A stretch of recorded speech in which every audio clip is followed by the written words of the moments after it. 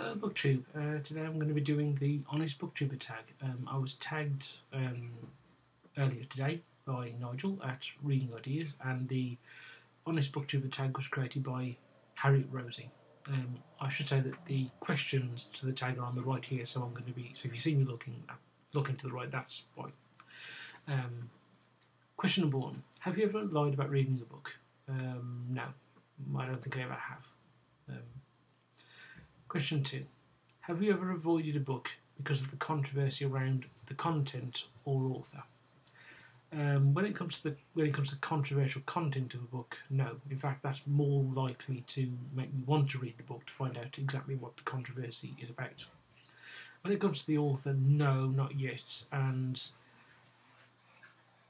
I read plenty of authors who have controversial opinions, and that doesn't put me off because I enjoy their works. But the only controversy around an author that could possibly make me think twice about reading their books is anything to do with sort of criminal, really sort of awful criminal stuff, like stuff involving children. Say that would make me think twice. But things like having sort of supposedly controversial or fringe political or social attitudes, no, that wouldn't make me avoid a book at all. 3: have you ever been sent a book for free and not disclosed it? No. My channel is nowhere near big enough for anybody to do that, and if they did do that, or if anybody does send me a book for free, I will disclose it by opening it on during a video and thanking the person for sending it to me. So no, I've never had a book sent to me for free and not disclosed it. 4: have you bought a book with no intention of reading it? No. Though I have on numerous occasions in the past, though I don't do it anymore, mainly because I can't afford to, bought books with the intention of reading them, but never getting around to reading them, which I think is a common experience for people on Booktube and beyond Booktube, I would imagine. Number 5: have you ever got caught up in Booktube drama? No. I've had a robust exchange of views with a couple of Booktubers in the comments on their videos, and I've had in person, when I've been at his, I had a sort of robust exchange of views with Sean on sort of particularly on issues of politics, but it's never been drama, and he's always been good-natured, and sort of at the end of it we've always been, there's no falling out, as it were, due to it. So no, I've never been caught up in Booktube drama. Have you ever had a hate comment, and did you respond to it? I did have a hate comment back in February on a video I did with Sean Standfast, and it was making personal remarks about me and Sean, and I simply deleted it. Because my attitude towards comments is, if they are making sort of general criticisms of the channel, or they're making criticisms of a particular remark I make, or technical aspect of my video. So, for example, in the past I've had a couple of comments asking me to increase the volume on my videos on a couple of James Bond book reviews, because they seemed a bit low. Though that stuff, fine, that's fair enough. When you make personal remarks about me, or in this case when I've got a guest on with, say, Sean, that's, I won't accept. I'll just delete the comment. Fortunately, though, that's the only one I've had to delete. I've not had anything more than that, on any more comments like that on my videos so far. Number 7: have you made a video just because you knew it would get views? The answer to this is yes and no. Yes, in the sense that every video I put up I want to get views, so I do my best to make it, try to do my best to make it as likely to get as many views as possible.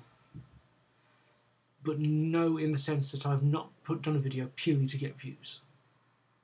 The fundamental reason why I put up a video is because I'm interested. I've read the book, I'm interested in its topic, I've liked it for the most part, or in some cases not liked it, and I want to express my like a dislike of the book and what I think about the book.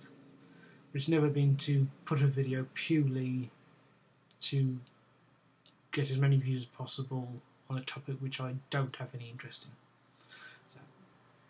in. Number 8: if you could go back to the beginning of your channel, would you do anything differently? yes, I would do one thing different, which is when I started, I said that every Wednesday I would be putting up a review of either a film, a TV programme, or a radio show. I haven't done that.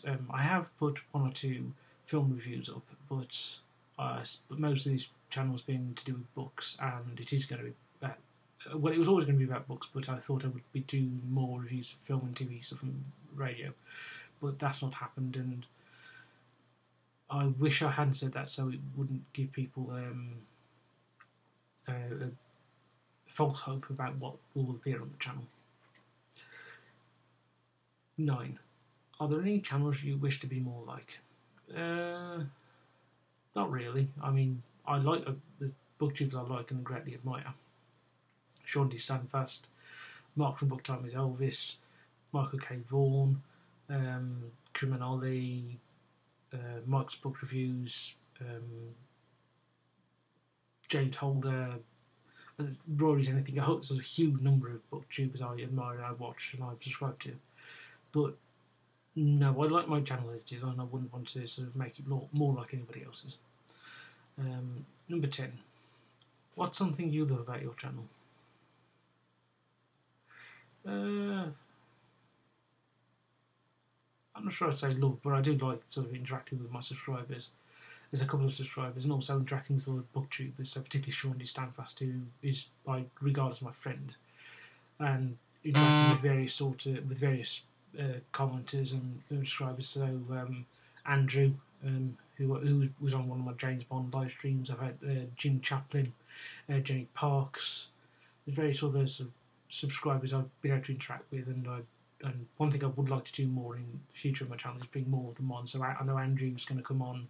I'm doing a live stream on my birthday on the 17th of August, and Andrew said he's going. Andrew, as far as I know, is going to be able to appear on there. And I'd love to be able to get more subscribers to come on live streams or take part in videos, because quite a number of my subscribers who leave comments are clearly interesting people, and I'd like to get to know them more and sort of be able to talk to them about books a lot more. And at number 11, tag some people. Right, the people I'm going to tag are Roy and Dr. Jenni, Roy Reads Anything. Now, Dr. Jenni doesn't have a booktube channel, but she is, I think I'm right to say, regarded by most people as now an integral part of Roy's channel. So it'll be interesting to see her answers to these questions. The next person would be Jenni Parks. Another person would be Ven at Ven's Book Corner, who's a booktuber, and I highly recommend anybody who's not watched Ven's channel to go and subscribe, because he does really good content. Another good booktube channel is Bob Freeman, who does a lot of sort of horror and occult stuff, which is really interesting. And finally, James Holder, another booktuber who, if you've not subscribed to, I really would recommend. He's sort of a store knowledge of he's store knowledge of. It's a store of knowledge if you're really interested in manga, and because he's a big manga reader. And thanks to James, I've sort of become interested in manga, and I think I'm going to start reading that at some point. So with that, I'll say goodbye, Booktube, and I will see you later.